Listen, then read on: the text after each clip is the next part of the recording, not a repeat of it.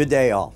Ira Epstein with your agriculture update, and this review is for Tuesday. This is December 31st, 2019, and about 1:55 in the afternoon. So before I go any further, I want to personally thank everyone out there that's a regular watcher, or those of you new to our channel where you get to see reviews of the market, market analysis, and so on. It's going to be an interesting year, 2020. This will be my last review for you, obviously, this year. 2020, remember, I'm going to introduce ETF videos. They'll primarily be subscriber videos that are there. So I start off your trading in ETFs in a way that at the end of every trade day, I'll have that out before I even leave the office. Stock market opens at 8:30, we'll cover it. You might say, well, in the ag, why am I mentioning this? Well, there are ag sectors covered in ETFs. That's one of the reasons. Energy, which is important to ag, the ags themselves, there's many different areas. As you can see, energy's down a little bit today. A pretty quiet day in the grain market. The stock market's got 3 of the 4 indices lower. Metals, well, the copper market's the one that got hit. Most of the other metals were up today. And the dollar index is going to finish out the year, believe it or not, up 0.25% for the year. It's one of the smallest gains or losses that is on record in the past 30, 40 years. So now the question is, what next for the dollar? What we cannot argue is this year that the dollar's strength hurt or helped commodities. Up 0.24% is what Reuters just said it's up for the year. That's pretty interesting. The president today made an announcement that on January 15th, Phase 1 of the U.S.-Chinese trade deal will be signed. The bean market, it gained a little bit. It's up for the week 13.5 points, as you can see. And we're back into this area of the old highs. And one of the things to remember is for the farm base for the president, this is where you were at the beginning of 2019. You're actually higher. And yes, the market came down from in the 930s all the way down near $8 and has come back dramatically to finish the year out if we take a look at it. And maybe we should. Maybe we should just see where this market was at the end of December. And we can get there pretty fast, right through here. Remember, I'm now getting you to the end of December. January, and this is a weekly chart, so that's what I'm trying to do, get you right there. Here we go. This is where the market finished, 882 3/4 on December 28th. And after that, as you can see, the market went down. Obviously, we had some trade problems, and there's the crash. And what it has done since it cleared this 18-week moving average of closes is it played there, came back, and it has rallied into this latter part, and you'll see what I'm getting at, and this is where you're finishing. So compared to where we were, 60 cents higher on this particular weekly chart than where the year began. You wouldn't believe that because all we heard was how much grain prices had fallen. Now, every locale in grains is a little different, and I know you realize that. There's called a basis, and you look to see what the local area is to the futures board and so on. But it gives you an idea as to what's going on. Since December is when the savior came in. This market was 880 at the beginning of this month.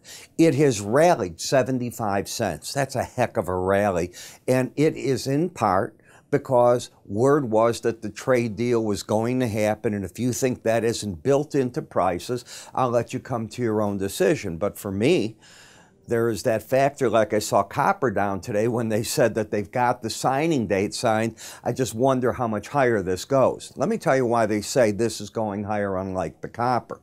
Because if the trade deal does force China in some manner to buy more soybeans, that's what this market is counting on. All that the copper market's looking at is you're taking pressure off world trade, and that's why it gave up a little. So there is a difference in the fundamentals there.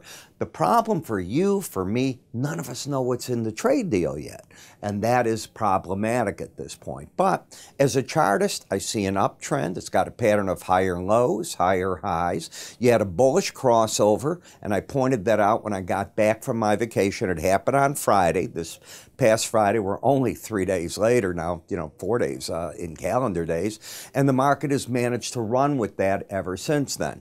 The last challenge was at the early part of December of that 18-week average, rather 18-day average, and the market never looked back. Once it cleared this high right through here, that 915 area, it just kept going. In terms of resistance, well, the Bollinger Band, which is this black dashed line, it's made up with that one and this one. First, they're not parallel. Second, the first challenge of it is often met with heavy resistance in the marketplace. So that's way up here in the 964 area. Momentum-wise is what I hang my hat on sometimes, and the momentum of the slow stochastic, which is a momentum oscillator that normally travels between an 80 and 20 level, and that's why I've got them knocked off, whereas the traditional traders will look at anything that gets up over 80 as overbought, and the traditionalists will look at anything under 20 as oversold. I also embed. Embed means I convert from overbought to locking in a trend. And that happens when the two numbers, called a K and a D line, the red and the blue, get over 80 for several days in a row or more. It's in my charting course, and I go over it in detail. When it locks in like this, it's often accompanied by higher prices in the market. And as those higher prices keep going away, you are. Now, a warning sign is often momentum leads price. I use the word often. I wish I could say it's always. Sometimes it lags, other times it's right with it. Most of the time, it forecasts what the momentum is going to be. That's the idea of it. And until this red line that is made up here gets back under 80, this market is still saying that on pullbacks, it's still being well supported. In terms of the meal market, I want you to take a look at what the market did. Coming back to Friday, you came down, challenged the 18-day average. You see that right here. Yesterday, you rallied up to that number. Now, if that market's going to rally more and this doesn't hold the market, the next area of resistance is the 100-day. You went up, slid through it, and closed right in between the two. In the process, you did not take out any of the higher highs. So what you have is a pattern of lower highs, lower lows, countered by the fact that today you had to close over the 18-day average, which means the bias is up. When you have the trend down, the bias up, the two counter each other. You have nothing. And in terms of momentum, what had been pointing down is now flattened itself out. Market's sort of waiting to see what's going to be next.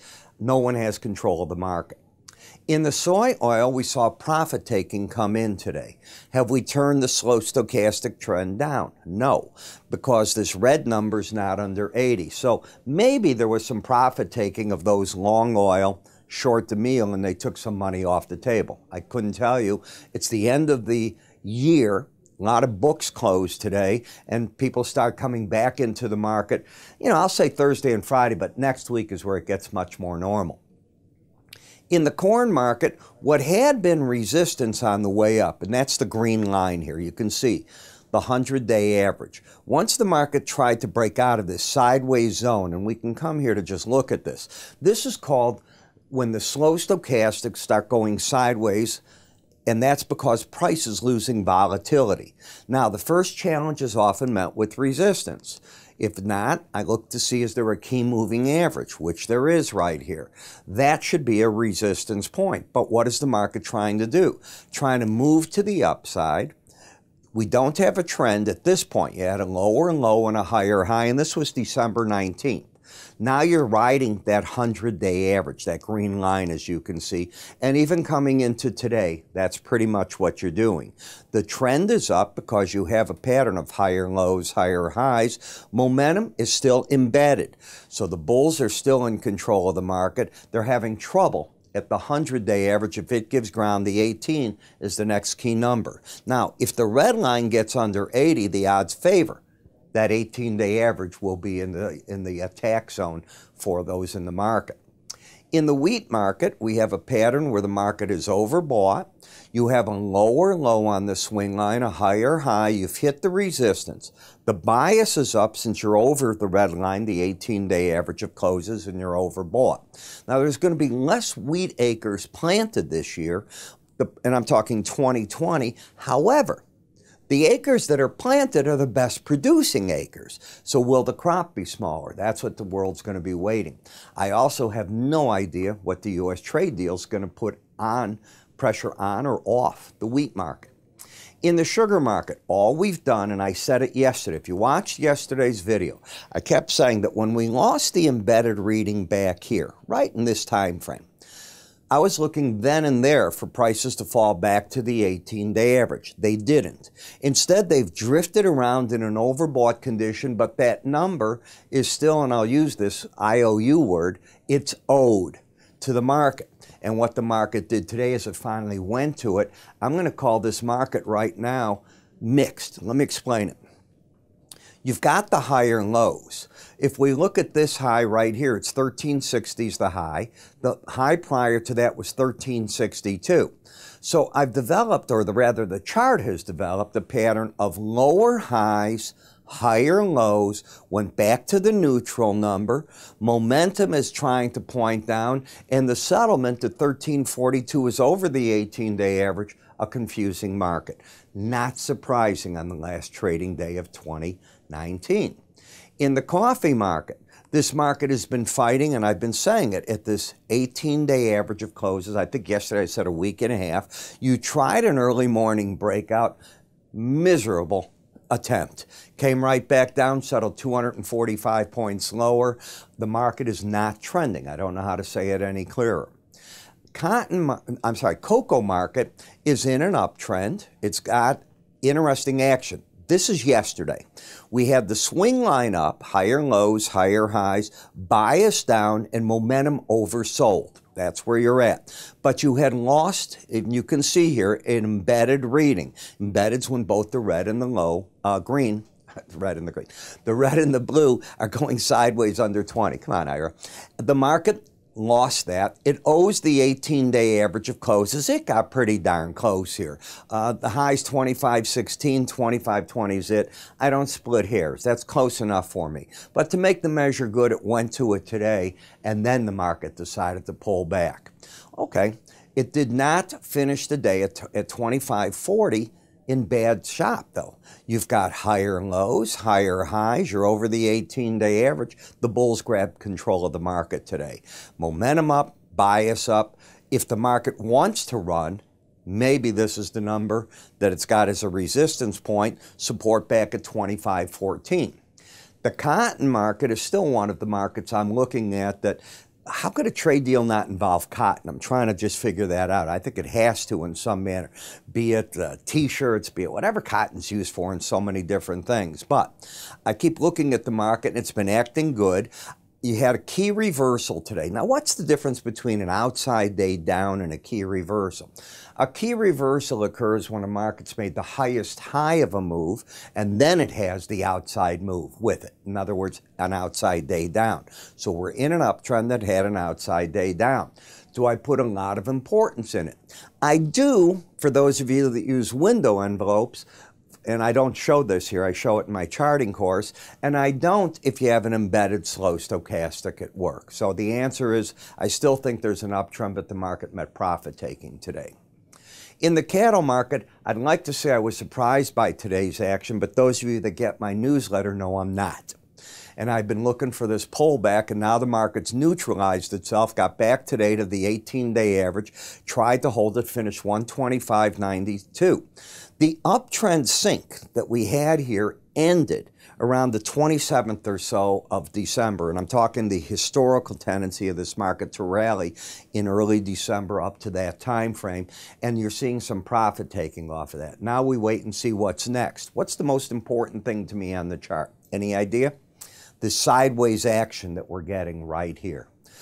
The longer you look at that Bollinger Band, and you see how prices are winding up, out of here comes a big move. The longer a market goes overall sideways, the bigger the eventual move. In the feeder cattle, to a degree, you've got this sideways action. It's seen much easier in the live. This pattern's got lower highs, higher lows. I don't see a trend. The market today fought again at the 18-day average. That's been the support zone for a number of times. Momentum is turning down. If the market gets under 143.27, you will likely turn the trend then down because you'll have lower highs, then lower lows under that number. The key will be staying under it. If you do, then the lower Bollinger Band comes into play. What do the bulls have to do? They don't want to get under that, and they want to clear this 145.45 to get the market challenging the upper band again. Last in the hog market, I've been disappointed with pork for a long time. Unlike beans, which made a phenomenal comeback, we just talked about that, this market's just sort of drifting, going nowhere. We know that the Chinese need pork, but they don't need the Fed. It's going to be later months if they take our hog exports. I think they will at the end of the day. They'll take full carcasses, but I haven't seen the trade deal. I need to see it. In the meantime, there's a sneaky thing going on. If you look at the embedded or the slow stochastic, it's embedding. You've got the numbers staying over 80. So as long as they're doing that until this red line closes back under 80, the sneaky part is I wouldn't be surprised that we come back Thursday to see pros buying this market, trying to again challenge this upper area right here.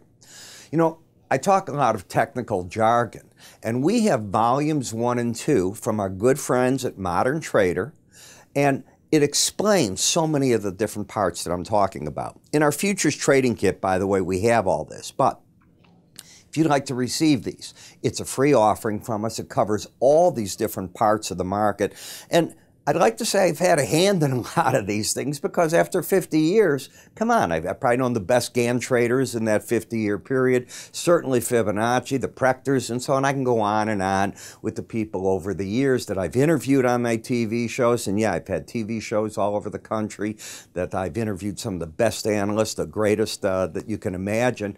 And now the question is, trying to teach this to people like you. Well, these guide to technical indicators help. They're each about 20 pages, full color. We made them into PDFs. How do you get them? You can call my staff. They'll send them out to you instantly. Come to you via email, or you can go to our website. You can sign up on our free offers area, and we'll be happy to send it that way. Remember, a lot of this is in our futures trading guide. In the meantime, have a happy new year. I will see you all Thursday.